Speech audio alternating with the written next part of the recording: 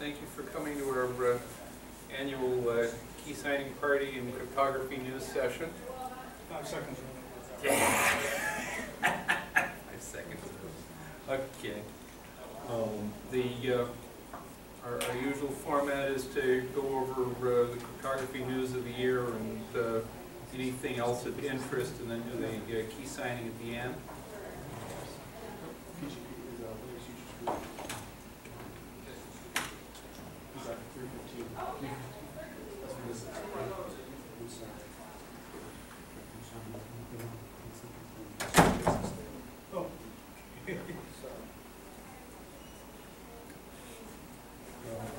Cryptography news since we met here last year. Set your phasers to stun, please. Yeah. Month after our meeting here last year, NIST standardized the SHA-3 algorithm as the 4th generation standardized secure hash algorithm.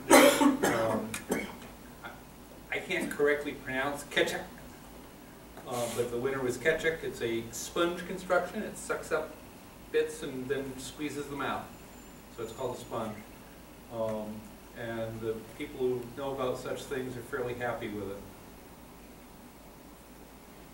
You probably heard news that the NSA finally cracked the CIA cracked the sculpture in their courtyard. The NSA finally announced that, well, we cracked it years before you guys did.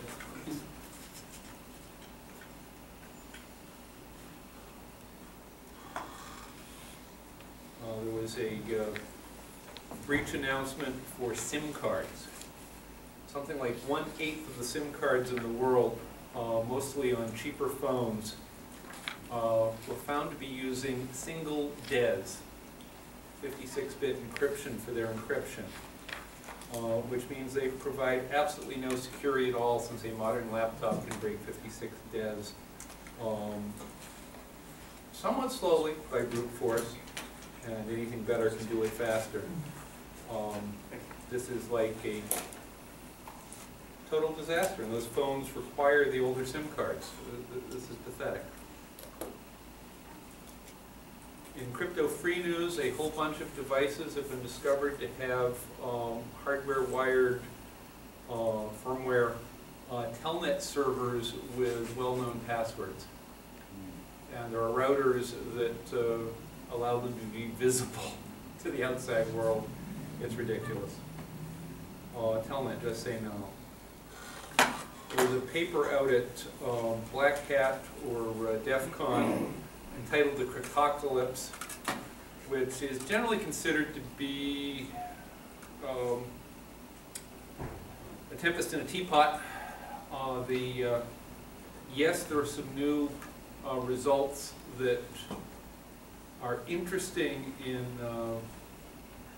mathematics, that are in related problems to things that we care about in modern cryptography. Factoring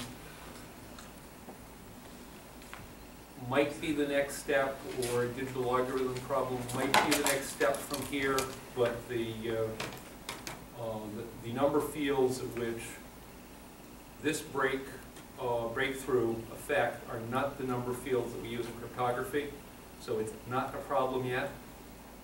If the industry hadn't already been trying to retire 1024 size public keys, this would be a suggestion that it was time to move on. But you know, the SSL, or Certificate Authority community, has already said that 1024-bit RSA and DSA keys are dead at the end of this year. Certificate authorities aren't supposed to be signing keys. A couple of them have, but they aren't supposed to be signing keys with that small size ending after 12/31/2013.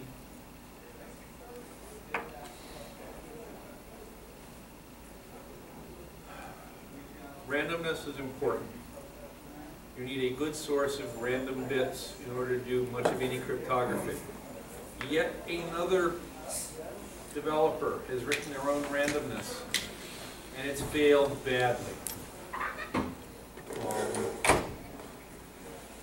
So if you're using the CryptoCat product, the person-to-person is safe, but the multi-way implementation was just a total failure. Other people implementing the same multi-person protocol did it fine. They just had a really bad randomness.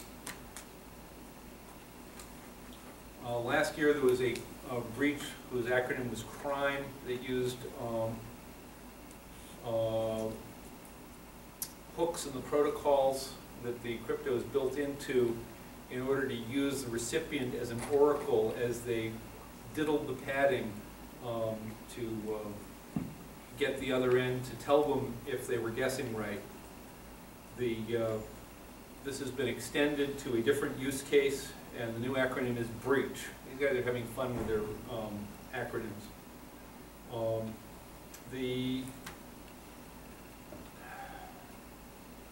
Basically, if you're a security officer for a system that's using HTTPS or SSL, you shouldn't be hearing about this here, so I'm not going to go into what the defenses are. But if your organization is using SSL to protect anything important, you better have somebody that's on top of this.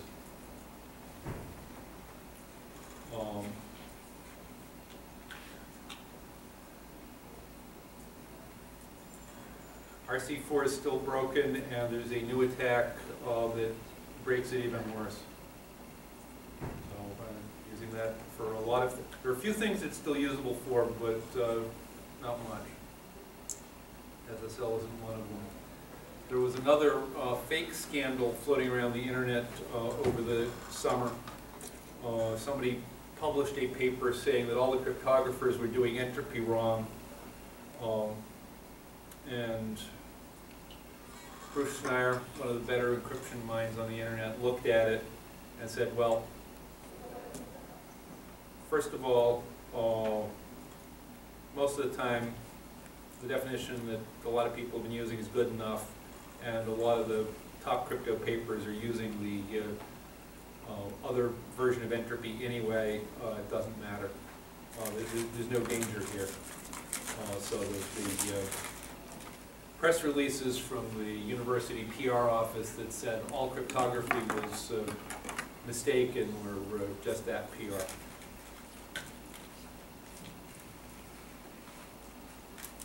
Of course, cryptography's actually been in the news.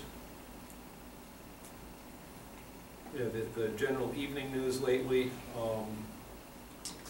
The 800-pound gorilla, elephant in the room. The Brits grabbed somebody who was carrying hard drives. People have been releasing things to the news media. Everybody's tapping everything, everybody's breaking everything, so it says in the news. It's not as bad as it sounds. Anything you've heard this summer? Why, if you're surprised, why are you surprised? We pay them to steal people's secrets. They have a budget. We pay them to steal other people's secrets, not our secrets. Well, but we pay them to steal other people's secrets, and it's pretty hard for them to know which things are the other guy's secrets until they've at least seen the to and from on the message to know if it's going to somebody who isn't a citizen, who's outside the country, or who's on a watch list. So that... Charge is getting wider. Well, yes. Charge is getting broader and broader. Absolutely. But, you know, given what we've asked them to do for the country... Didn't we ask them to obey the Constitution?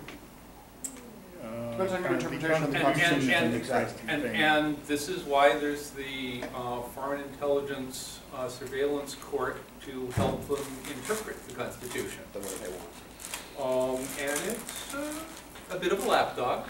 Although, but if they look at every header to find just the ones that they're allowed to have, that's, I think, what the taxpayers who aren't worried expect them to be doing. Well, the headers I'm not so worried about, but I mean, and also, but they're doing way more than that. I mean, they, you know, they have the,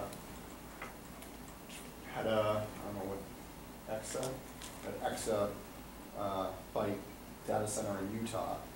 And, but I mean, the other note is that, on the good news though, FISA, there's actually a judge who, a FISA judge who actually said, no, we're not. And the FISA court has, on at least one occasion, told them that they were wrong and told them to change. But you know, the really bad news is it's not just our guys. Right. Well, There are multiple setups in China and probably elsewhere that are watching everybody else also, and they're not bound to our Constitution to not read messages that are between citizens within the continental U.S. You know, the good news for our spooks is a large number of internet connections that span the planet have to land here before heading out again. And it's hard for somebody who isn't a top-tier boundary gateway protocol administrator to make sure that their packets don't take a shortcut through the USA to get from one foreign country to another. So that there's lots of juicy stuff in San Francisco, in New York, and anywhere else cables land for people who are only looking at foreign traffic to look at. But they have to look at whatever's flowing through there in order to find the stuff they're supposed to look at. You know, just at the level of looking at the envelopes as they go by in the post office.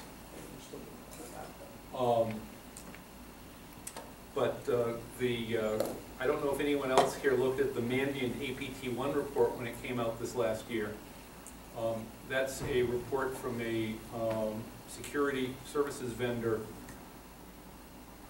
who's been watching the Canadian, not Canadians, I'm sorry, the Chinese watching us, and have profiled the team in this one particular Shanghai office of the Chinese military. I'm not sure if these are the same people that Symantec profiled this last week or two, or if it's a different bunch. This Shanghai military operation has been doing largely industrial espionage on behalf of the party and military-owned companies, but is also capable of military work, and there are a bunch of other such operations. We also know from Wall Street Journal that private operations in the former Soviet Union territory are interested in our Fedwire and other financial settlement systems, because, as Willie Sutton claims he never said, that's where the money is. And they have diverted some some seven-figure payments on occasion. People don't talk about it much. Until a couple of weeks ago, that was one of my worries. My connection to the Fedwire system. Because that's not settlement in 3 days, that's settlement now, cash. That's a lot like money.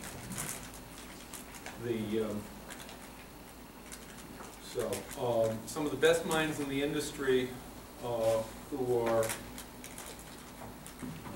not beholden to the U.S. government have agreed with what some of the leakers have said. The math is good. It's the implementations that are flawed in general. But I did notice that Bruce Schneier, when he was brought in to assist the Guardian, used the revoke certificate on his 2,000-bit key and published the 4,000-bit key. the biggest threat to our RSA, DSA, and elliptic curve algorithms today is bad randomness or bad protocols that abuse the math and betray the math. It's not the math. But the 1024-bit is just getting a little too small for how fast our computers are. You may not have a 5-year life on that. And the industry has decided that we shouldn't be using it after the end of this year. So, other problems, flawed users. Don't publish your private key.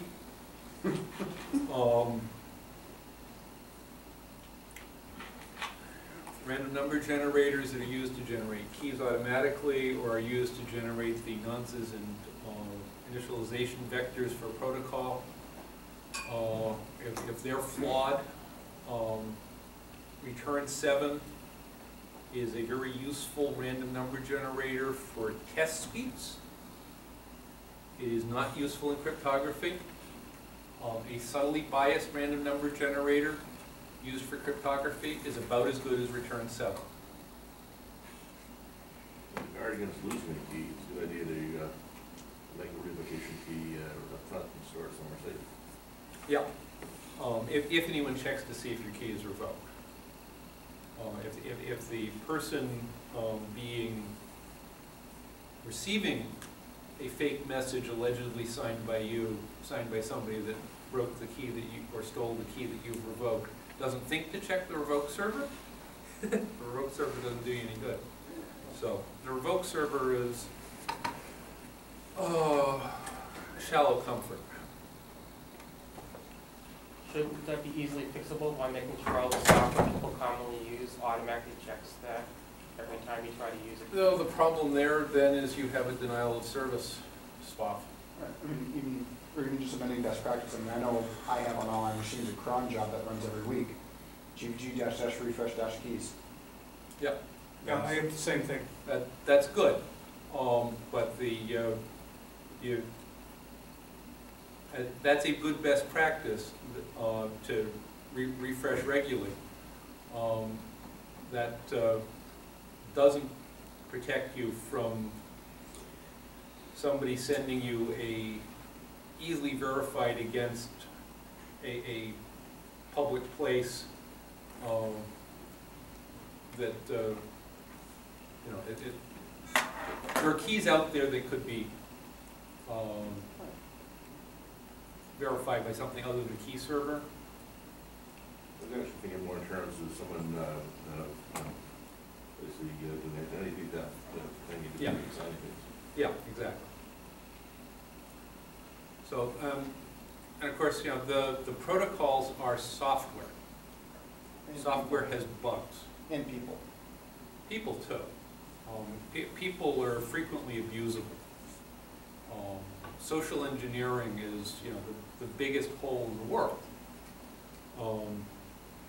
But your flawed software packages, even beyond the randomness, if there's a typical Java bug that you can stuff a megabyte into a buffer with and overflow something in your Java or your C++,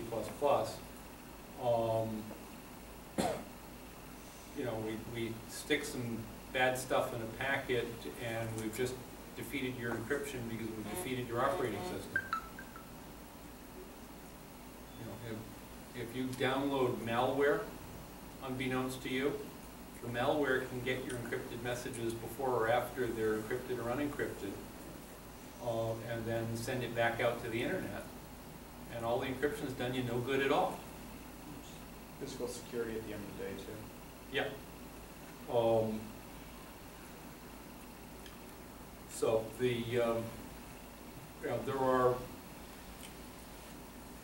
there are groups working for the government that are looking for bugs in the system that they can use to monitor the people they need to monitor, looking for defective protocols.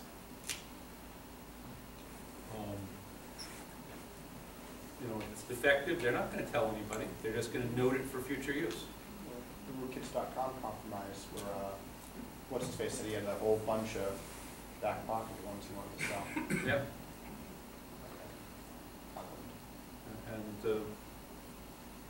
And they want to get a hold of ones that nobody else knows about, because they don't, it doesn't do them any good until they can use it against somebody they really, really care about, which probably means the president of Brazil. And boy, is she annoyed.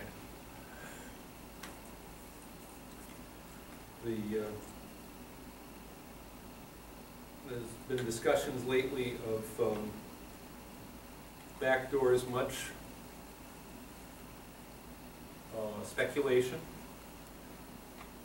We don't really know anything aside from the AT&T switching room in San Francisco is old news. People talk about expecting the NSA to stuff backdoors in our crypto algorithms. We now know, it's been declassified, that NSA strengthened DES's internal constants because they knew about a cryptanalysis technique that wasn't in the open literature yet. When IBM independently discovered this technique, they noticed that the government had fixed DES for them to protect against that. Interesting, they knew about it before we did, and they kept their mouth shut. When academic cryptographers discovered differential cryptanalysis, they noticed that DES was protected against it and were surprised that DES was old and decrepit and crap by then.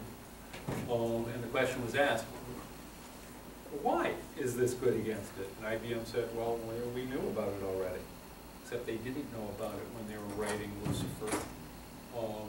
And NSA fixed the S boxes to make it safe. Of course, they're also the ones that made it 56 bits instead of 64 bits by saying, we really need 8 bits of parity embedded in the key, not out of the band. Yeah, maybe. That might have been there to protect their systems from corrupting themselves by in auto key mode. It might have been there to make sure that the key was small enough that a billion-dollar system could brute force it. And, we'll never know. It'll be another 30 years before that's declassified. I thought the public story on that anyway was that there were limits on strength of cryptography that could be exported, and they wanted MDS was intended to be exportable. Oh, well, they were saying that 40 was the limit on exports, so So that doesn't quite wash either. There are a lot of public stories that don't quite wash there, so we don't know. The other thing that I heard, doing my prep for last week was, they said it was just as good. It was like 46 was just as good as 64, and so it was a compromise between NSA and IBM to go 56. This is That's what they said. Yes, and from the point of view of the year they were making the decision, basically nobody but them could afford the brute forcing on any of those sizes. Right. But sizing it to where they could afford it and nobody else could was a good thing. Right. And as a taxpayer, I would like the system they have to buy to not be too expensive, thank you.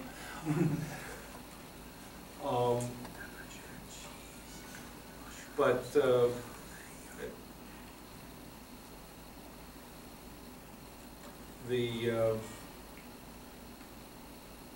dual elliptic curve hash that has been in the news lately, it's unclear exactly what went on there. Details are sketchy, but in reality, the algorithm is so terrible in performance that nobody actually uses it. Anybody that has it implemented has it as the lowest priority. So the only way a connection would ever be created with that selected is if the person you're talking to wants it to be selected. Well, if you're talking to the NSA, they're going to get a copy of the traffic anyway. I don't care. So and the NIST has reopened the standard and has dropped that recommendation from it. There are rumors that when DigiNotar was hacked, various entities got certificate authority keys signed with the broken DigiNotar key. The conspiracy theory people will tell you who got them. Nobody else knows in the unclassified world aside from the conspiracy people. The conspiracy people will tell you whatever you want to hear. So, can't take that seriously, but there's been, there apparently have been some cases where a man-in-the-middle certificate signed by something that looked right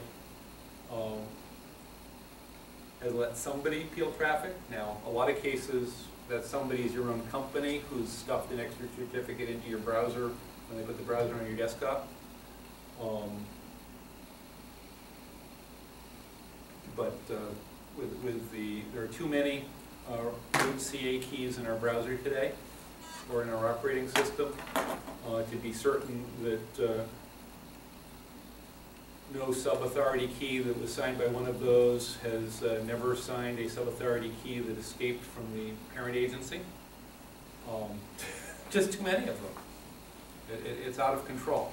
So are there going to be keys signed saying that they're Google by somebody that your browser trusts that you don't think is Google?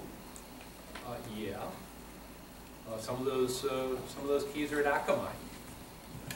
Akamai convinces your browser they're Google all the time. There are, what else is there out there? We don't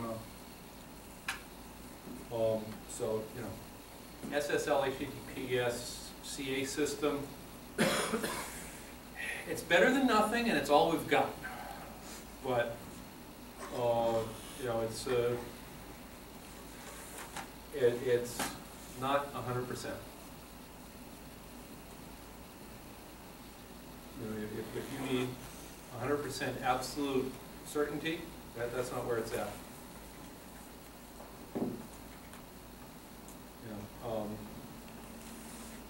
DES used to be brute forceable only at a major nation-state level of budget. Now you can do it with home hardware.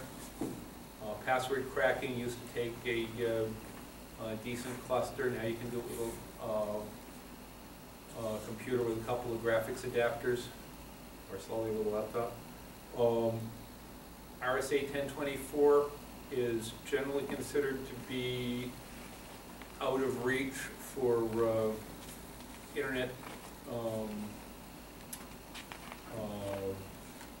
screensaver computing for a little while longer, but it's in play for being major national labs breakable, which is why it's being decertified by the Certificate Authorities Coordinating Bureau, the CAB, as of 12/31/2013, as I mentioned.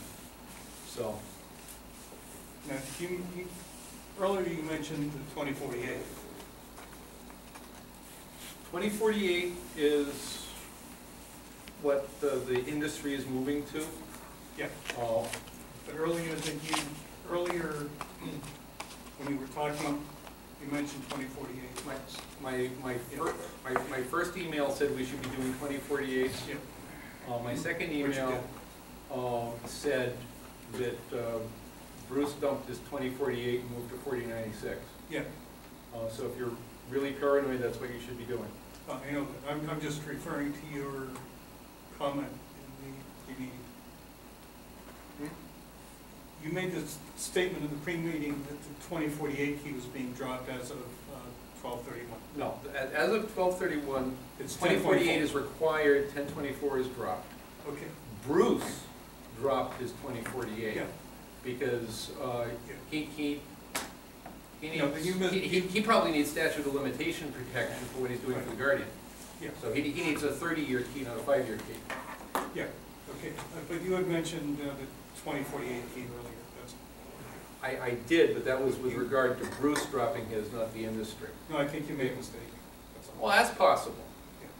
But the industry is moving from 1024 to 2048. Yeah, which is At the end, a good at the end of the year, Google's already made the switch. The certificate authorities are supposed to, according to the CAB, be no longer signing 1024s unless they have an expiration date within this year. Since your keys probably have a 5-year expiration date, they should be 2048 or better. And the list we have for tonight is mostly compliant. Is there a preference as to which is better, RSA or DSA? Not really. They're pretty much equivalent in terms of brute forcing. They're slightly different in the mathematics.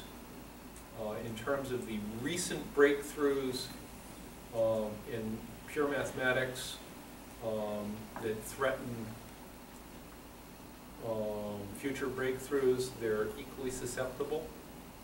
There's a sense in which DSA is more susceptible, but digital logarithms and factoring are kind of related in the underground math. And I forget one of them. If you can do one of them, you can do both, but not vice versa. But a breakthrough in the mathematics could affect both of them easily.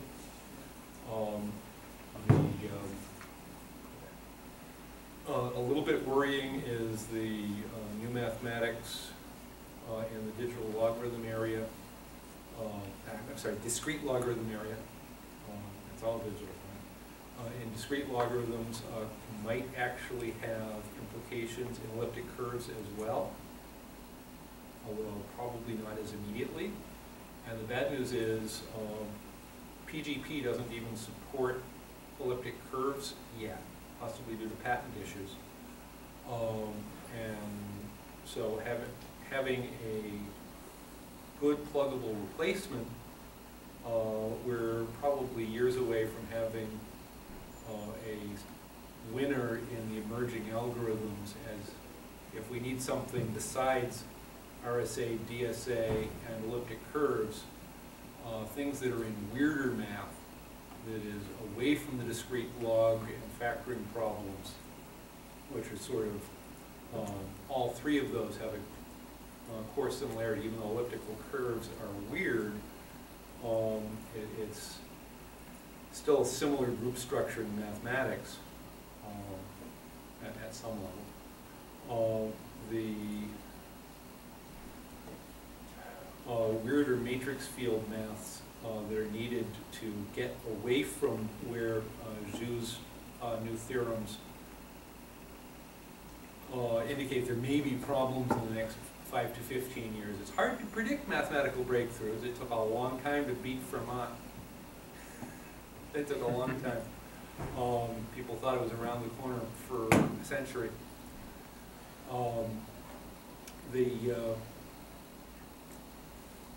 None of them are very attractive, but the good news is computers are getting faster such that that messy stuff is actually getting more doable. So there are mathematical theories that will support public key cryptography aside from the 3 we're using today. They're not ready for mainstream use, and GNU Privacy Guard, GPG, hasn't even gotten on board with the elliptic curve yet. So, The distributions I was using when I was setting up for my new key, they aren't even doing IDEA yet, and that patent expired a year ago. No, I am. I'm using. I have. It did expire a year ago.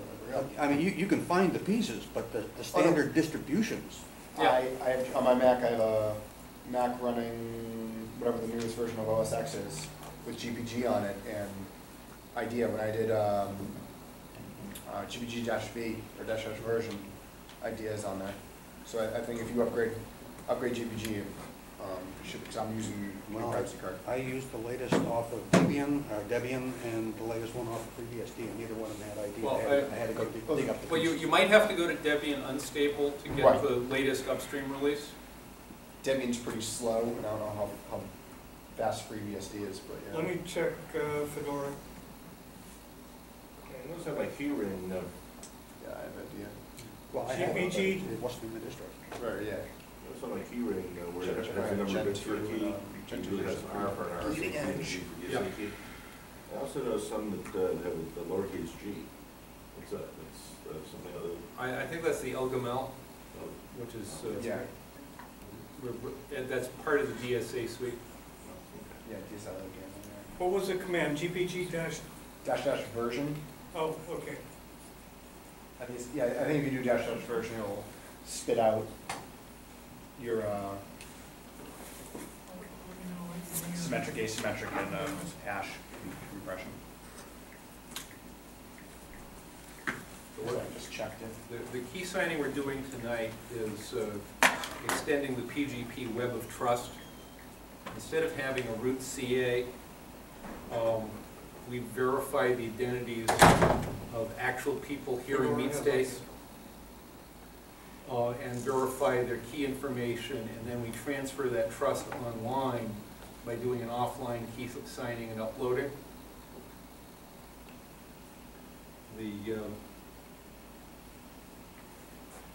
So the web of trust is a combination of of hierarchical trust and direct trust. And tonight we're establishing links in that chain. So that instead of having designated certificate authorities, of which I just mentioned, there are too many of within our browsers, within the PGP world, we all act as certifying authorities for each other. But we're not certifying total trust. That's a good reason for that. Nobody would trust us Fedora has it. to do total trust. We're just certifying that, yeah, I met this guy, and that's his case. And if you know me, or if you know some of us, then you may trust me to provide effectively a remote introduction to this person.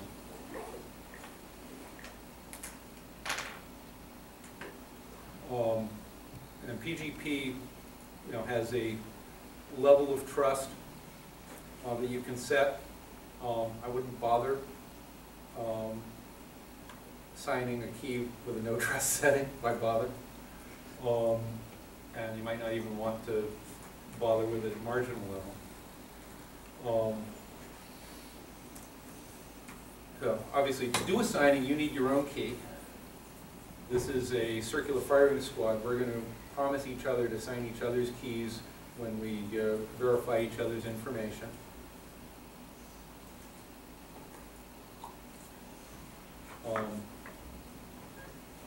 You can and should, on your own system, make a revocation certificate that will allow you to cancel your key if you ever think your key is compromised, or if you think it's prematurely should expire because it's too small and there's been a jump in the state of the art. If you made a 1024 previously, you might make a revoke for it and publish it because you now think it's too small. If the 2048 key you're doing tonight shouldn't last 5 years, maybe you'll revoke it in a couple of years when you publish your 4096. Can't you? So what's the difference now between revoking it early and pulling back the expiration date? Republishing it with a new expiration date might be adequate. Sounds like it's semantically different. Right, that was right, exactly. It's semantically different. I mean, it's, Yeah. There's a reason code in the revoke certificate, I believe. yeah, there's So a you reason. can say, yes, I believe this was stolen, or whatever. Oh, no, that I know, but I'm more just saying, so rather than waiting 3 years, Yeah. so now say, I generate a 2048. Yeah. Yeah, early expiring is gentler. You can unexpire a key. That one I know, that I know. Are there any good reasons for not using 4096 right away? Nope. Slow hardware.